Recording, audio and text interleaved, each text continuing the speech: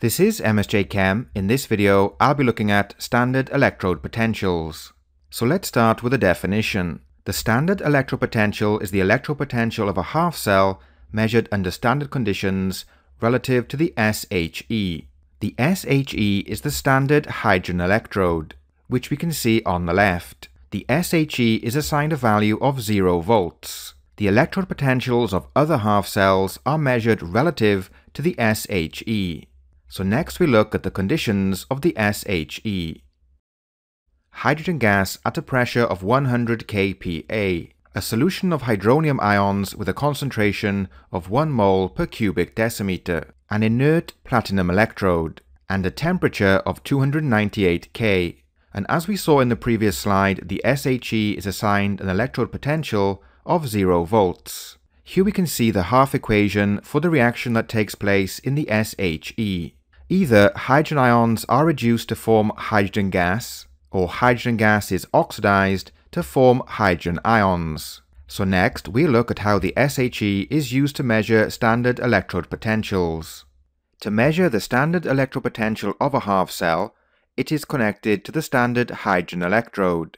In this diagram we have a zinc half cell connected to the SHE via an external circuit and a salt bridge. The reading on the voltmeter shows 0.76 volts. If we look at the direction of the electron flow, we can see they are moving from the zinc half cell to the standard hydrogen electrode. This tells us that the zinc half cell is the anode and the SHE is the cathode. Here we have the half equations for the reactions that take place at the anode and the cathode. As we can see in the zinc half cell, the zinc electrode is being oxidized, and in the SHE, hydrogen ions are being reduced.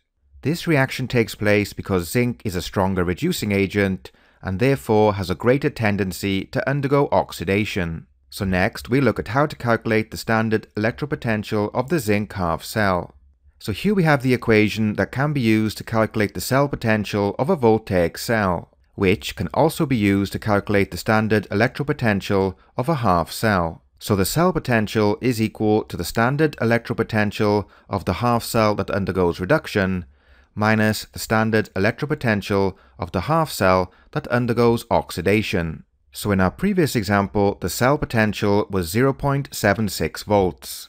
The SHE, which is assigned an electrode potential of 0 volts, underwent reduction, and the zinc half cell underwent oxidation. So from this we can calculate the standard electrode potential of the zinc half cell, which is negative 0.76 volts. The negative sign tells us that the zinc half cell will undergo oxidation when connected to the standard hydrogen electrode. In other words, it will be the anode. In our next example, we'll determine the standard electrode potential of a copper half cell. So in this diagram, we have a copper half cell connected to an SHE. The reading on the voltmeter shows 0.34 volts. If we look at the direction of the electron flow, we can see that this time the electrons are flowing from the SHE to the copper half cell. From this, we can determine that the SHE is the anode and the copper half cell is the cathode. And here we have the two half equations for the reactions that take place in each half cell. From these equations, we can see that copper ions are being reduced in the copper half cell and hydrogen gas is being oxidized in the SHE. This reaction occurs because copper ions are a weaker reducing agent than hydrogen gas, and therefore have a greater tendency to undergo reduction. So next we look at how to calculate the standard electrode potential of the copper half cell. So once again, we will use the same equation used in the previous example. The cell potential for the second example was positive 0.34 volts. The copper half cell underwent reduction, and the SHE underwent oxidation. So from this we get a standard electrode potential for the copper half cell of positive 0.34 volts. The positive sign tells us that when connected to an SHE, the copper half cell will be the cathode. We'll end the video by looking at a table of selected standard electrode potential values.